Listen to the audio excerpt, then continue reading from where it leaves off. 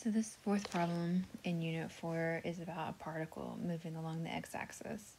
These are super popular in general before on the tests.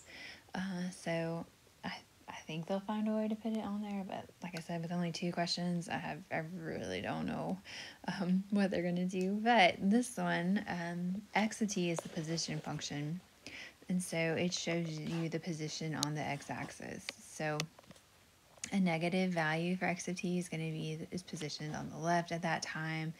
A positive value is going to be the particle will be positioned on the right.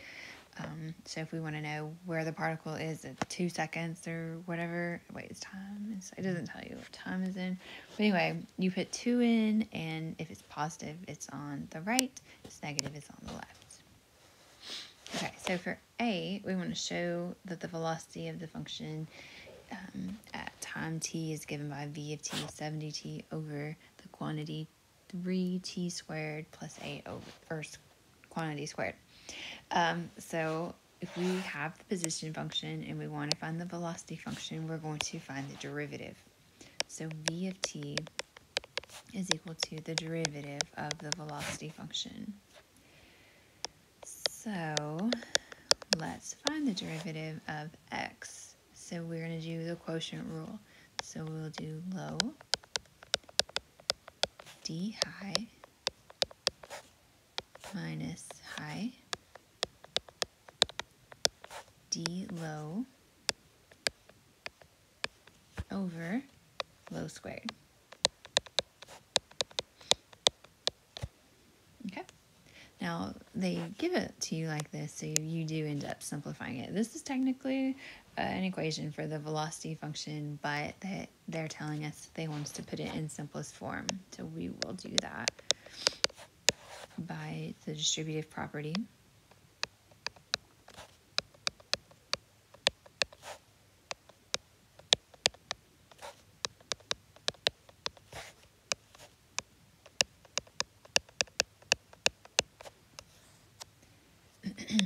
Alright, so the t cubes cancel out. Whoops, that should have been 54, not just 5. And then when I add 16t and 54t, that gives us our 70t like we needed to get.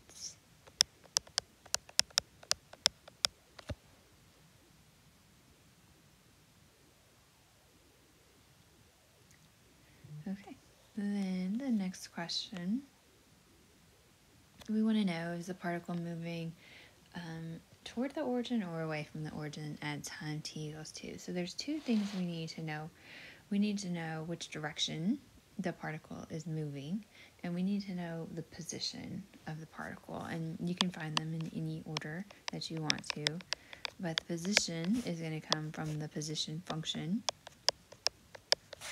and then the direction is going to come from the velocity function. So a positive direction is going to be the particle is moving to the right, and negative velocity, the particle is moving to the left. Alright, so this is not hard. We just take, for x of 2, we just take 2 and we plug it in for our t. Now this is meant to be a non-calculator question, and so on a non-calculator question, you really just wouldn't want to write down what this is, either positive or negative. You can figure that out super fast. But because we can use a calculator, we can simplify it down. We would just get negative 1/4 for the position. So that means that the particle is going to be 0.4, or is going to be 1/4 of a unit away from 0. So on the left side. Alright, then the position function, we just found it, and they actually gave it to us, which was nice, so we can know for sure we'll get this right. We know what function we're really supposed to use. And again, this was a non-calculator question, but you guys are going to be able to use a calculator. So before, we would just worry about if it's positive or negative, but we can actually write down the value of it. So this means that the particle is moving to the right. So the particle is moving toward the origin. So we have to write all of these things out in words. So we can't just like draw a picture and be done. And we can't just do the math and be done. We have to explain it. So because x of 2 is less than 0, or you could say because x of 2 is negative, whatever you want, the particle is positioned to the left of the origin. All right, and then we have to give a statement about the velocity. So because v of 2 is greater than 0, the particle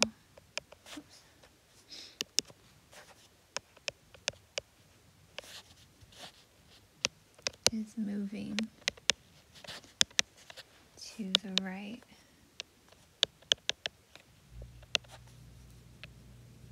at time t equals 2.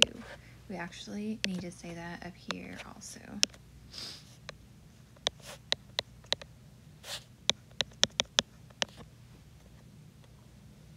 Okay. Therefore,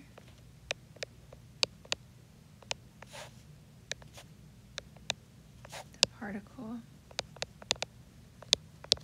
is moving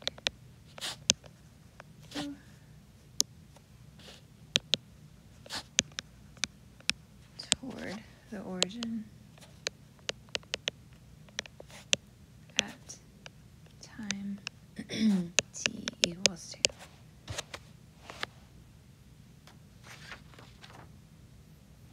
Okay, I kind of like that question.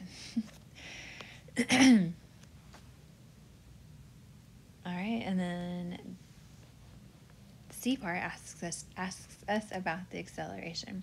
So the acceleration of the particle is given by a of t. We're going to write an expression for a of t, and we're going to find the value of a of 2. So a of t is equal to the derivative of v of t. And we know what the derivative, or we know what v of t is because we found it, we verified it, and it was given to us in part A. So I'm just going to jot it down because it's hard for me to talk about it when I can't see it.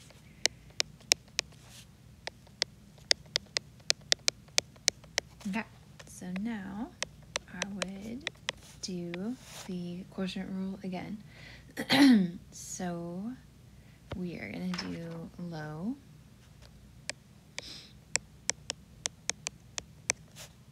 d high minus high. And then when we do the derivative of low, we have to be really careful. We do the chain rule. So we're going to multiply by 2. Leave the inside alone. Take 1 away from the power. And then multiply by the derivative of the inside. And then that is over low squared.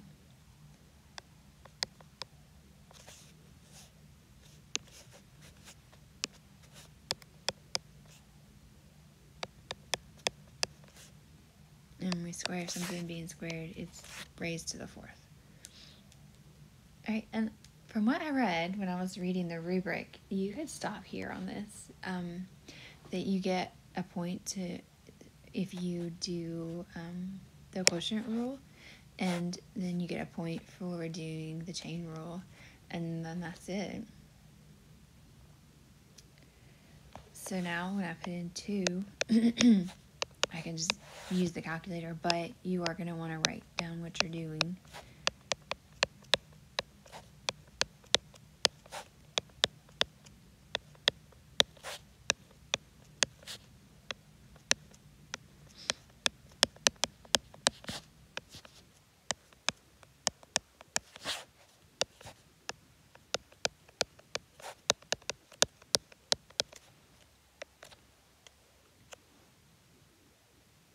All right, and then I feel like that's good enough, but because you can use the calculator, they may ask you to give the like the cleaned up answer.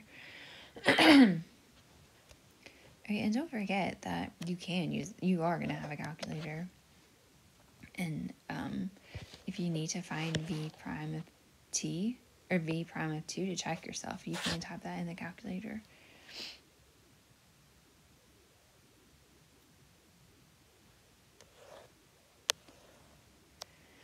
right, and then for D, what position does the particle approach as t approaches infinity? So when it's asking you questions like this, they're asking you to do the limit as t approaches infinity of x of t. Right, and we can do that. Looks like we're going to use good old L'Hopital again.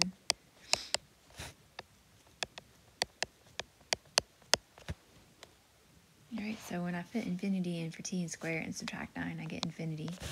If I put infinity in for t squared, multiply by 3, and add 8 to it, I get infinity again. So that means I can use L'Hopital's.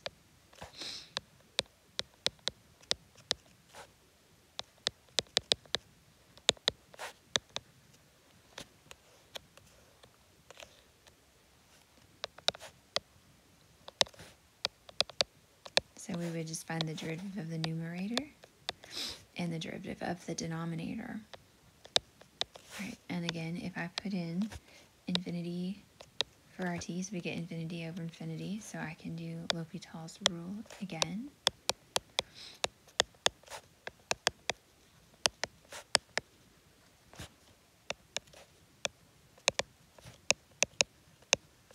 So the derivative of the numerator is 2, the derivative of the denominator is 6, and that's going to simplify to 1/3.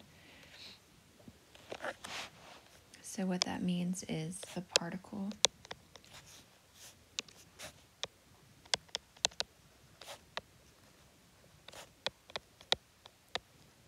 approaches x equals 1/3 as t approaches infinity. So it's important you understand what that 1/3 is because x is talking about the position. So, and the position is the position on the x-axis. So that's where the particle is approaching on the x-axis as the time is approaching.